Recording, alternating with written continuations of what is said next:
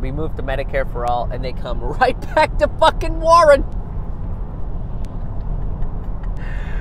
I was watching that, man, and I was just like, oh, geez, really? Like, you're just going to give her more time. All right. She kind of talked about some of the same shit, dropping, making sure that there's no more price gouging. And she said that we need to protect the Affordable Care Act from Trump, but really we should also be protecting it from what Obama's legacy with that was, too, is because he didn't actually get what he wanted done, and he kind of presented it as this, middle ground, like great healthcare initiative that it really kind of wasn't.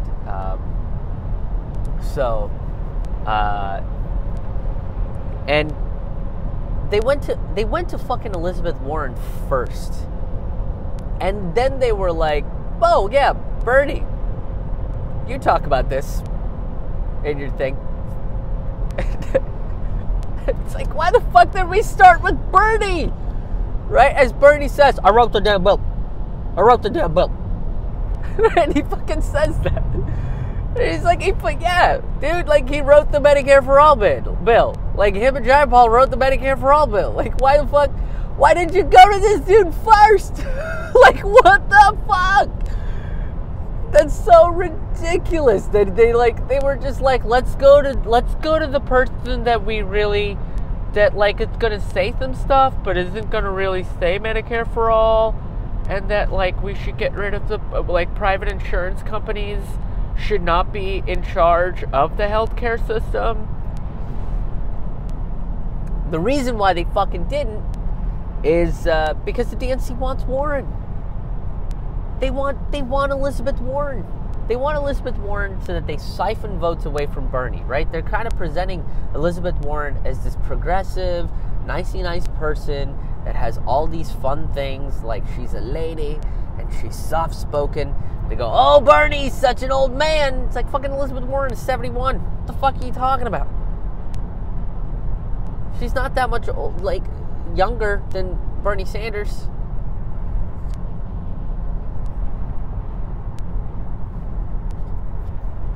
So Bernie points out that Medicare for all is something that we should be pushing for, because it's something that has been talked about in the American political stage for like 60 years.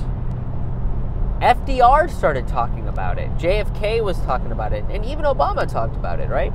That's kind of what his original plan was. And then Biden goes, oh, we can't afford it.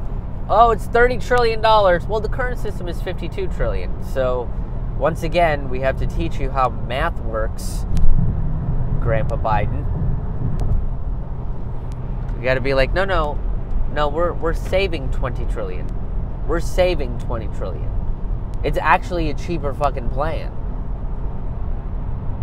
And he goes, it won't pass. Why won't it pass? Because Democrats are Republicans. Biden basically goes, oh, even the Democrats that are in the House and the Senate are not going to pass this bill. They're not going to do it. And it's because the corporate Democrats that are in power in the Senate, they are basically the same thing as Republicans. That's it. That's basically what you just said there. Hey, thanks for watching this video. This is part of a little series I do called Road Reflections, where I talk to you while I'm on tour about the current socio-political environment, current news stories, debates, that sort of stuff that I don't get to talk about on my podcast, Taboo Table Talk or Forkful of Noodles. It's a little bit looser. And I hope you guys enjoyed this clip. If you guys enjoyed it, you can find the full episodes on my Facebook page. You can go like Krish Mohan, social vigilante and comedian, and hit the subscribe button, hit the like button, share this out if you enjoyed it. And another way to help see more regular content is by becoming a patron over at patreon.com/KrishMohan. Thanks again, guys, and we'll see you on the road. Hey everybody, thank you so much for checking out this video. If you enjoyed the content that was discussed and the type of humor that you saw in this video, then you'll probably enjoy my live stand-up comedy show. I've got live shows coming up in Milwaukee, Wisconsin, Madison, Wisconsin, Bloomington, Illinois, Minneapolis, Minnesota, Pittsburgh, Pennsylvania, Columbia, South Carolina, New York City, Philadelphia. I'm going to be on tour in a whole bunch of places at the end of 2019 and into 2020.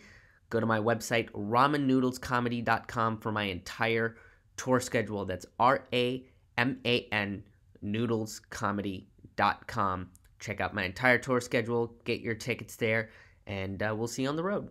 Thanks again.